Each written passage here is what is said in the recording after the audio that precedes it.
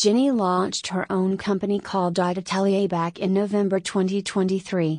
So now that Jennie has her own company, what does this mean for her future as an artist? Jennie launched her company to give herself more creative freedom. Blackpink has accomplished so much since their debut. Being that Blackpink has already accomplished quite a lot, there isn't much left for them to do as a group. But I think there's a lot of room for them to explore their own personal goals, such as running a business. Jennie being a business owner is such an inspiring aspect for women. Especially in South Korea where sexism exists and most definitely affects women in the business world.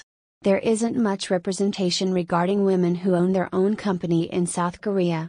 Jennie is making a new pathway for herself and it will help open doors for future women CEOs. With her own company, she can have control over the music she makes and even the future artists that she'll eventually sign to her label.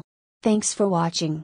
Remember to like, share, comment and subscribe for more.